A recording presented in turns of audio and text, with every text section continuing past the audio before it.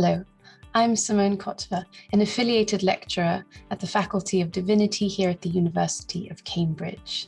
I work on ecology, religion, and magic.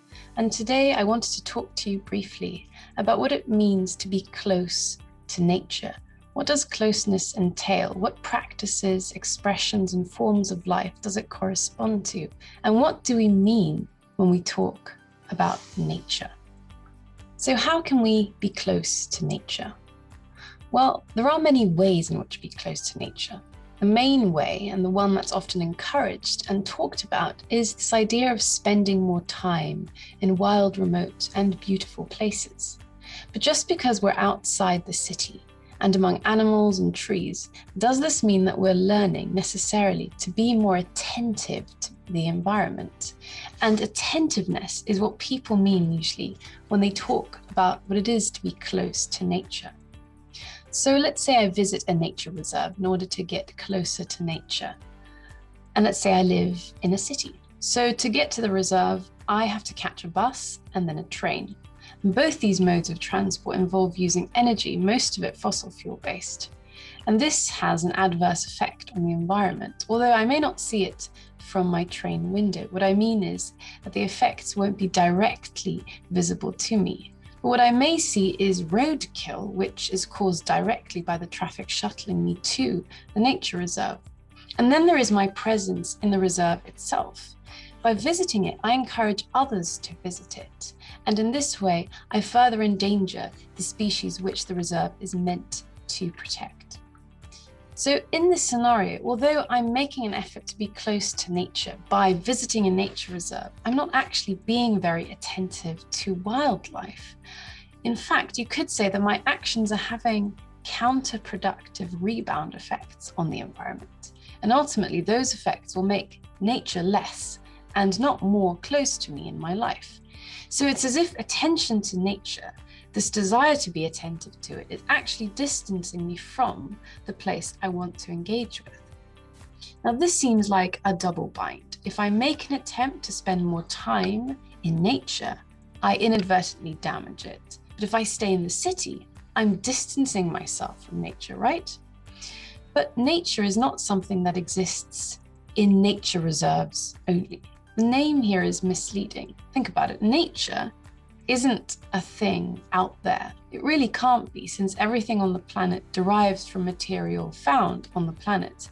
So if there is such a thing as nature, it is the whole interconnected web of everything that exists on this planet. That includes birds and trees, things that you would expect to find in a nature reserve and things that nature reserves are meant to protect. But it also includes sewers and garbage dumps and townhouses. This is all nature, which means that being close to it is not something you go out and do. It's something you already are. You just have to discover in what way. Which means that if I live in a city and I want to be close to nature, the most responsible thing I can do is become more attentive to my immediate environment. Spend more time learning about how my local sewer works, for instance, or campaigning for my local council to turn their landfill dump into a biogas plant. Still though, the idea of nature out there is difficult to get rid of. That's because we're thinking in a paradigm that separates nature from culture. Culture is what humans make, and nature is what non-humans make. On this model, a city is an unnatural environment because it is made by humans, meaning that in order to get close to nature, we have to leave the city. But that way of thinking about nature as something that's opposed to culture is not the only way, and historically, it's quite recent. We see it emerging in Western thinking during the early modern period, so roughly around the 16th century, and it becomes really common during the Enlightenment, so at the very end of the 18th century. But in what's called pre-modern philosophy, things were quite different. Early Christianity, for instance, did not make this hard distinction between nature and culture. Observing that bees, like humans, construct their habits and habitats in intricate ways, early Christians tended to see nature made up of many different and varied forms of cultural activity that were not restricted to humans. So on this idea, bees had their own culture, distinct from human culture, but not entirely separated. And there are many other religious communities that see the world in similar ways. So the one I'm going to talk about briefly are the Sámi in northern Norway, Sweden, Finland, and Russia.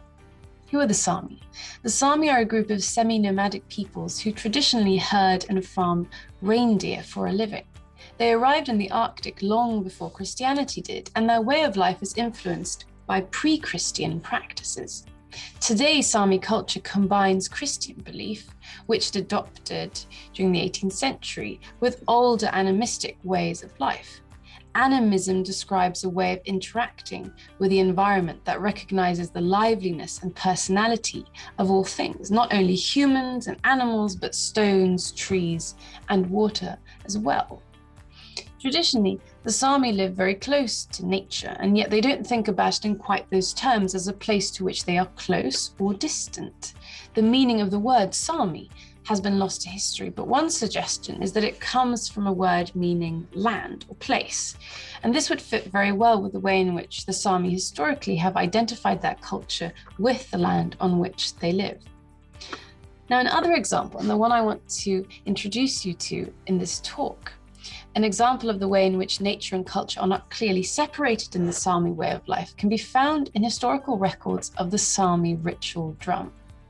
So the Sámi ritual drum was traditionally used in healing ceremonies and for divination.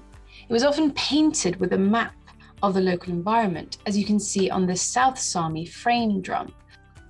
So around the edge and clustered around the center, you see all the different parts of the Sámi environment. You see plants and animals, but you also see houses, boats and tools, and of course, humans.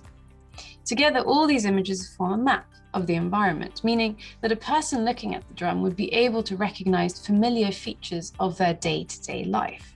At the same time, the fact that the map is circular makes it quite different from a geographical map or a map that one would use for navigating.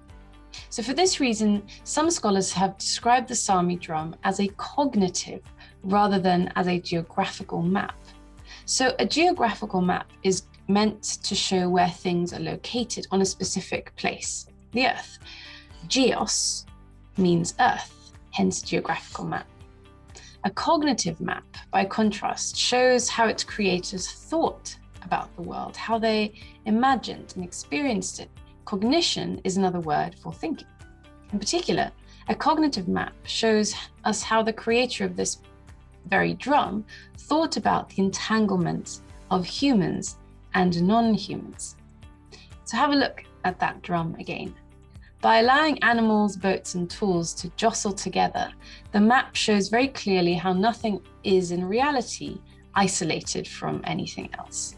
That truth would have been lost had the creator of the drum attempted to follow the conventions of the geographical map. What's emphasized on the Sámi drum are the connections between things, rather than their separation.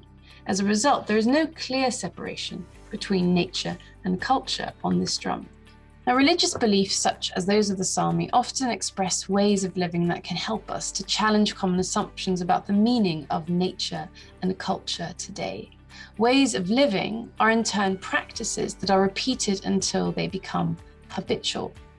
What I'm interested in here is, what are the practices? What techniques of looking, of interacting with the environment made that drum possible? And in the online material accompanying this video, I've outlined one such practice for you to experiment with. It's a practice based on the idea of a cognitive map, rather than on the Sámi ritual drum itself, which belongs to a specific cultural and religious context.